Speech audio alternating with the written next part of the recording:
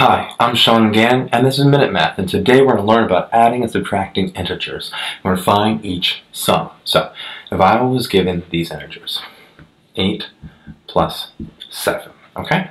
So let's break this down, 8 plus 7. Now you might know the answer right away, but let's look at the number line here. So, we have 8, okay, and I'll put 8 right there, and let's say 0 is somewhere right here, okay? So we have 8. So now we're going to start here, and we can move 7 units to the right. Well, 7 can break down to be 2 and 5, right? So 2 units gives us a 10, so we have a plus 2 right here, okay, plus 2.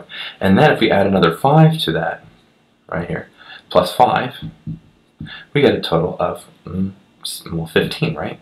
10 plus 5 is 15. So that means 8 plus 7 gave us to that, 15, and so our final answer here is just 15. So quick recap, we're given 8 plus 7, and we get to add those, right?